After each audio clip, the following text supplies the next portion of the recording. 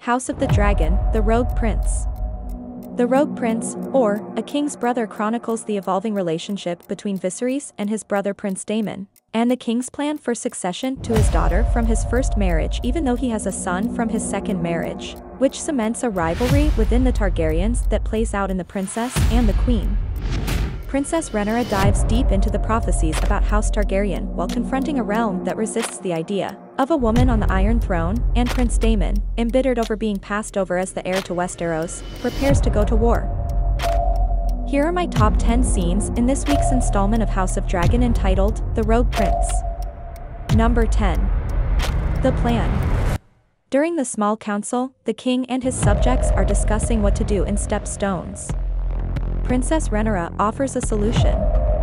She suggests that the king send his dragon riders to the Stepstones to end the conflict once and for all. You have dragon riders, father. Send us.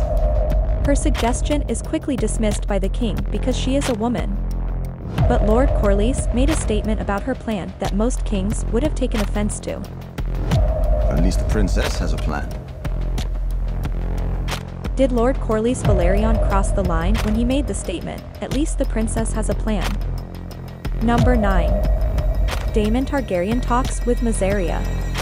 After his altercation with Otto Hightower, Daemon meets Mysaria back in their quarters. Mysaria is upset to learn that Daemon has been lying about their relationship together.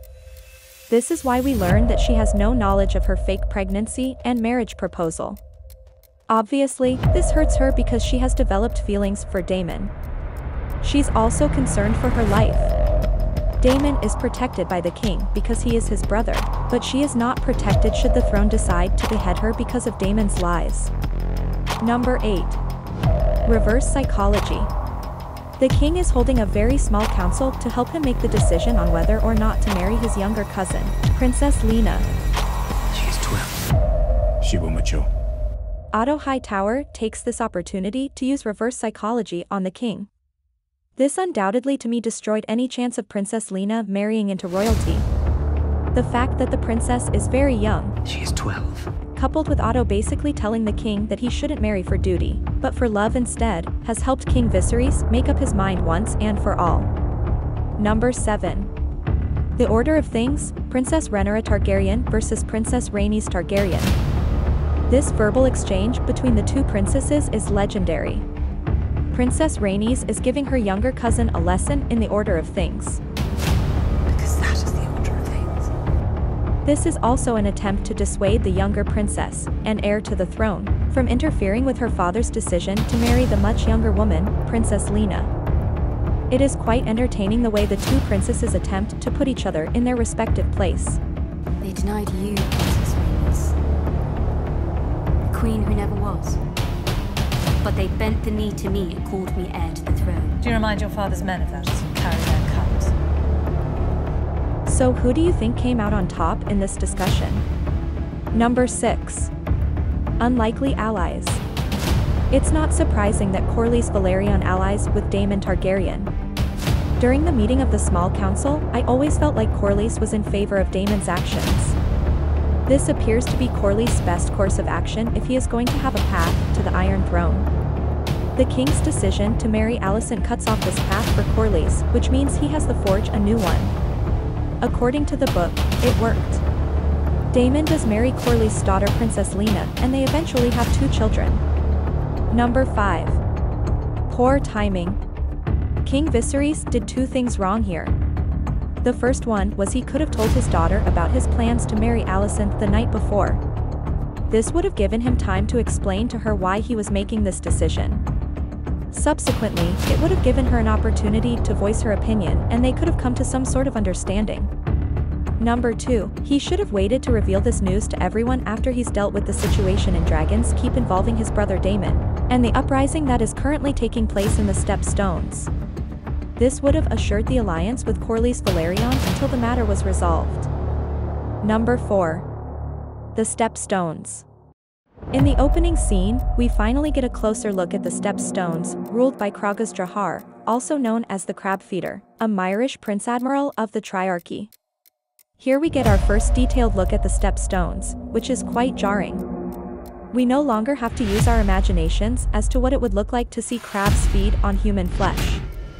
I have a feeling that the battle here will be one of the great wars in the House of Dragon. What do you think? Number 3. Otto Hightower, the Hand of the King, urges his daughter Alicent to sleep with the king tonight. He is well aware that King Viserys is considering marrying the young Princess Rhaenyra and needs to secure his place in the realm. As most fathers today wouldn't think of doing such a horrific thing, this appears to be common practice in the Westeros universe. Would you offer your daughter to the king if you were in Otto's shoes? Number 2. Princess Rhaenys and Lord Corlys offer their daughter, Princess Lena Velaryon, to the king in marriage.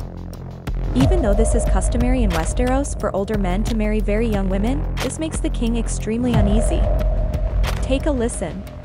What's to miss like? She is 12. The fact that King Viserys is reluctant to marry someone who is 12 years old illustrates to me that he is a noble and just king. I also believe that he has begun to develop feelings for Alicent. Would you offer your 12-year-old daughter to the king to secure a line to the throne? Number 1. Otto vs. Daemon. King Viserys was headed to Dragonstone to deal with his brother Daemon.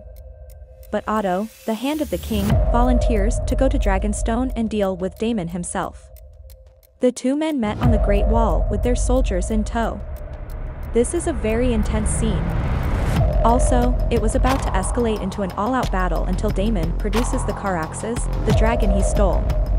Otto reluctantly stands down. All of you, sheathe the fucking steel.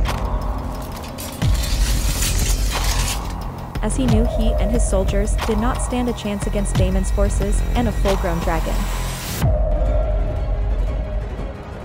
So what did you think of House of Dragon so far? Let us know in the comments section below if you loved it or hated it. Also, don't forget to like and subscribe to the channel for more Game of Thrones content like this. Thanks for hanging out with us, and we'll see you next time.